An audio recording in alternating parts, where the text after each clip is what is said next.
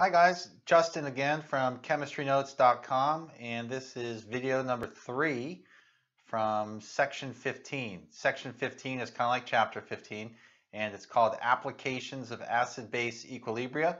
It's essentially buffers, and for right now anyway, it's buffer solutions and using a common ion to make a buffer, and then once a buffer has been constructed, like for example acetic acid with acetate solution, how does it respond upon the addition of strong base and strong acid? Why is it that the pH kind of doesn't change too much when we add such a strong base or a strong acid? And we've been doing a lot of sample problems to kind of illustrate this. Now usually we use ice tables or the ice method to solve our equilibrium expression, to solve for H plus, and then get a pH value. I also mentioned at the end of the last video that we have a shortcut called the Henderson-Hasselbalch equation. So at the top of our notes here, page 1, it says the Henderson-Hasselbalch equation. In a buffered solution, the pH is governed by the ratio of HA concentration, the weak acid, right, to the common ions concentration, A minus, with the brackets to illustrate concentration. So essentially the pH depends on the ratio of the concentration of HA to the concentration of A minus, or vice versa, the concentration of A minus to the concentration of HA. Now for problem solving, this can be integrated into the Henderson-Hasselbalch equation.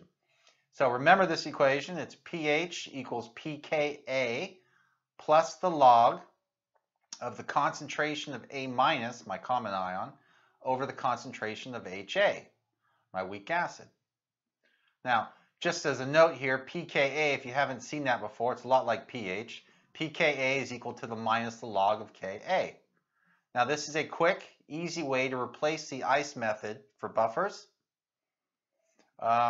It's not as informative. I like the ice method and the ice tables because you can see how the concentration are initial, you see how the change, and you see the equilibrium. But the Henderson-Hasselbalch equation will do the same job. So, here's an example. Using the Henderson-Hasselbalch equation, calculate the pH of a buffer, and this buffer solution is going to be 0.50 molar acetic acid and 0.50 molar sodium acetate, NaC2H3O2. Now, if you have a good memory, or you just recently watched the prior videos, you know that the pH of this solution is going to turn out to be 4.74 because we've done it once already. In fact, we've done it twice. We've done the same problem twice. Remember at the beginning of the last video, I had to redo that one, so I had it in that video. Well, it says here, the Ka for acetic acid is 1.8 times 10 to the minus fifth. So if you know you're going to use the Henderson-Hasselbalch equation, you might as well just get the pKa right now. pKa is minus the log of Ka equals minus the log of 1.8 times 10 to the minus fifth. My pKa is 4.74. So pH is equal to pKa plus the log of acetate concentration all over acetic acid concentration. pH is 4.74 plus the log of 1. Well, the log of 1, try it on your calculator. Hit log of 1, it's 0. So pH is 4.74. That's a lot less work than the equilibrium expression that we were doing, and it matches our ice method and our ice table result from the previous video. Okay? So it's up to you which one you want to use, unless they ask you to use the ice method or the Henderson-Hasselbalch equation, of course. All right, let's do another sample problem. The best way for us to learn this stuff is through sample problems. And I'm not going to use the Henderson-Hasselbalch equation in this next one, but I do promise I'll use it later on in this video, so you'll get to see it a second time. Okay? I like the ice tables, even though they take a bit longer. Example, a buffer solution contains 0.25 molar ammonia, NH3, that's a weak base, Kb value equals 1.8 times 10 to the minus fifth. That's not a typo. The Kb is actually the same as the Ka for acetic acid. So let's list our major species, okay? We have NH3, we have H2O, we have NH4 plus, and we have Cl minus. That's because the salt, ammonium chloride, NH4Cl, is broken up, right? Well, the Cl minus is neutral and the water is neutral, okay? So, and we learned why Cl minus, just like Na plus, is neutral in section 14. Go back and review that if you need to. But here's what we have. Now, we have a base. With the acids like HA, or the one we used was HC2H3O2 minus HC2H3O2, we just take those and then boom, we dissociate them. When it's a base you're dealing with, and this is a weak base situation, you have to react the base with water. So NH3 aqueous isn't just going to the right on its own. We react it with water, H2O liquid, but since it's a liquid, we can put lines all the way down. It's not going to show up in our equilibrium expression. So NH3 plus water yields NH4 plus OH minus. What do we have initially? We have 0.25 molar NH3, and then we had 0.40 molar NH4Cl. That's why you see an initial concentration of 0.40 for NH4 plus. We do our minus x's plus x's, equilibrium. 0.25 minus x, concentration of NH3. On the right-hand side, the concentration of NH4 plus, 0.40 plus x. Plug all that into your equilibrium expression, products over reactants. Simplify it to 0.40x divided by 0.25. You get an x equal the concentration of OH minus. Look at the equation. There's no H plus here. Okay, this is a base. X is equal to the concentration of OH minus. You go through the math. POH is equal to 4.95. So be careful. That's the POH you've solved for, because this is a weak base situation. So pH then is 9.05. And as I stated earlier, I could have used the Henderson-Hasselbalch equation to solve for this as well. And I would have gotten the pH value the same, 9.05. Now, that's a buffer, right? Because I had my NH3, and I also had the common ion that came from NH4Cl, which is NH4 plus. All right? So, what would the pH be if suddenly I injected or added to the system a very strong acid? Would the pH go plummeting down from 9.05? No, it won't, because this is a buffer.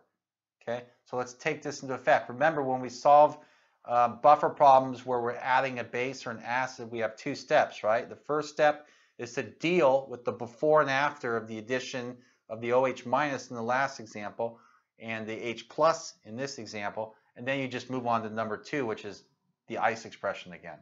So before any reaction occurs, I have NH3, NH4 plus, H plus from the hydrochloric acid, Cl minus from hydrochloric acid, and of course water. Eliminate the neutral ones. NH3, that is a weak base. Okay, that is going to grab H plus, and all of the H plus, all of the 0.10 moles of H plus are going to go away. So first of all, how many moles of NH3 do we have?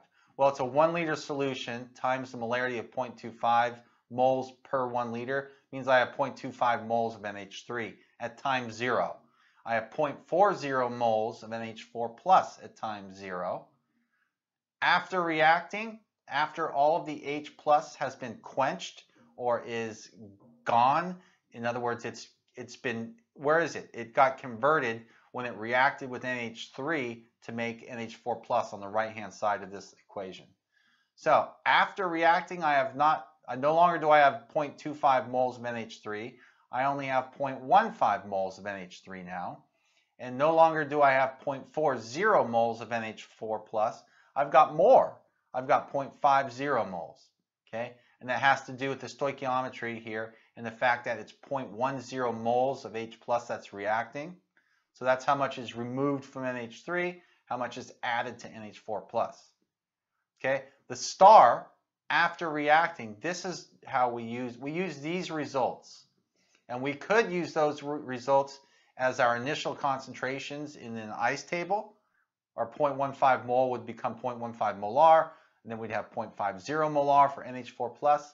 But if we just go ahead and use Henderson-Hasselbalch here, pH is equal to pKa plus the log of NH3 all over NH4 plus concentration.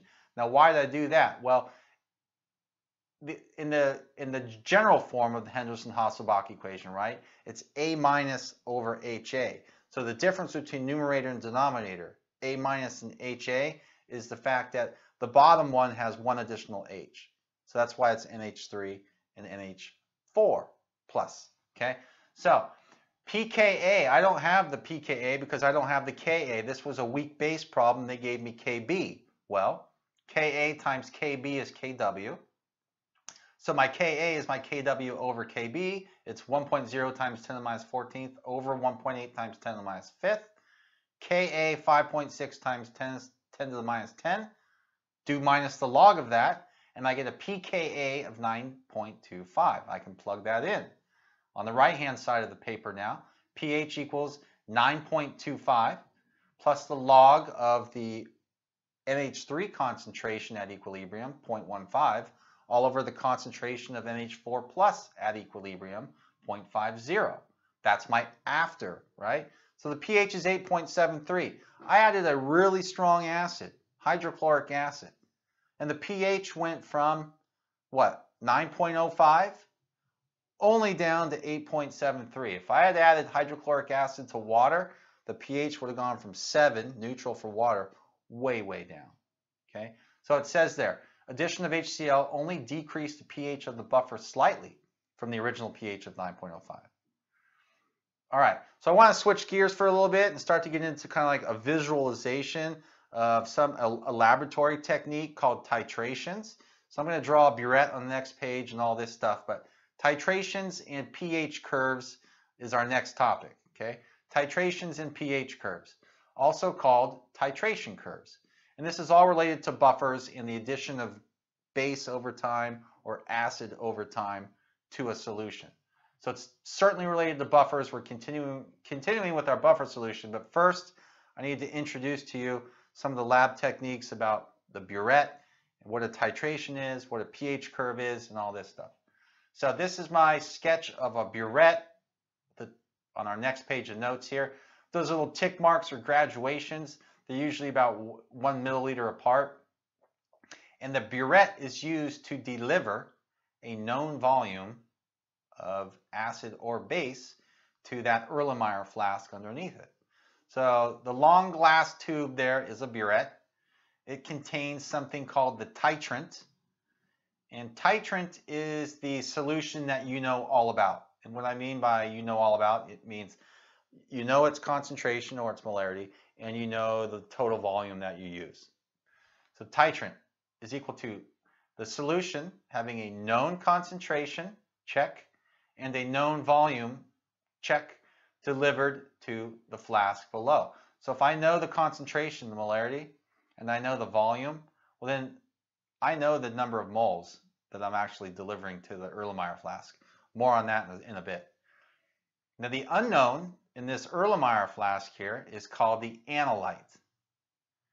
So the analyte, with the analyte, we know the volume because we measured it out, right? We know the volume, but we don't know its concentration.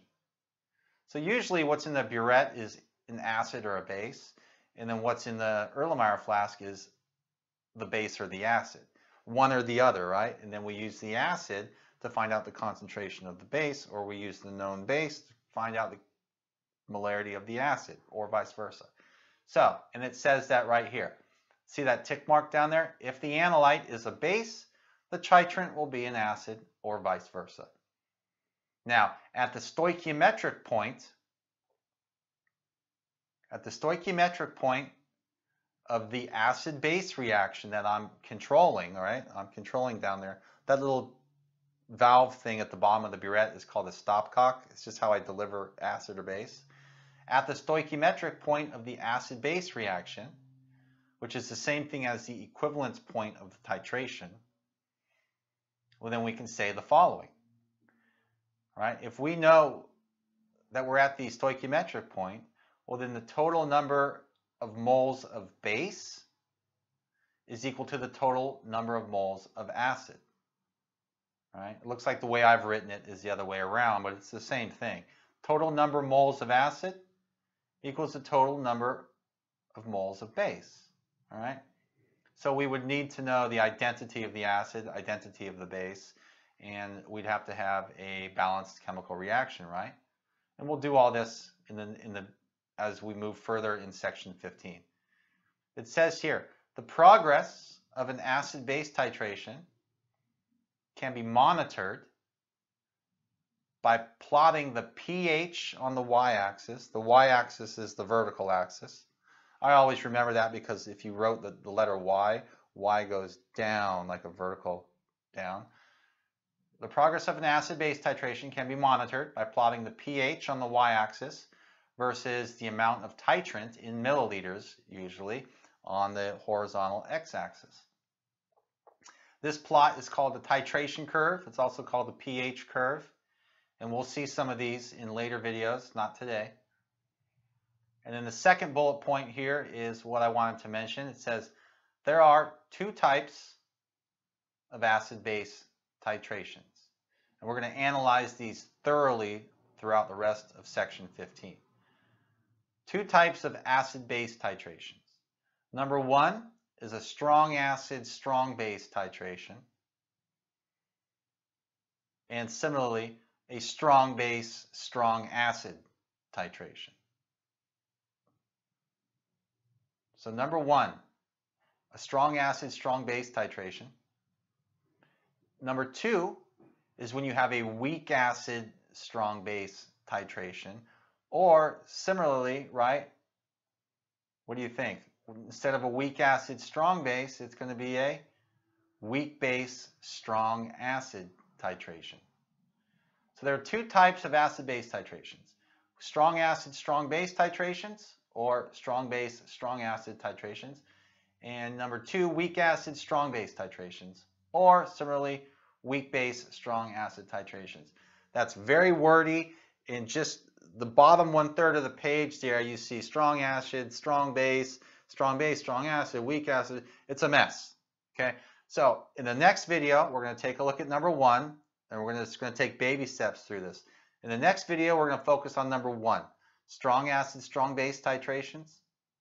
Likewise, strong base, strong acid titrations. And then we'll leave it alone. The video following that video, we'll take a look at the weak acid, strong base titrations. Okay, so I know it's all jumbled up into one down there at the bottom of the page. We're going to spread this out, make sense of it. That way we can kind of gather a better understanding of what I'm talking about here. Okay, it does involve buffers, and it does involve how do we deal with the addition of OH minus or the addition of H plus to an existing solution. All right, so stick around for the next video. It's coming up. Have a good one.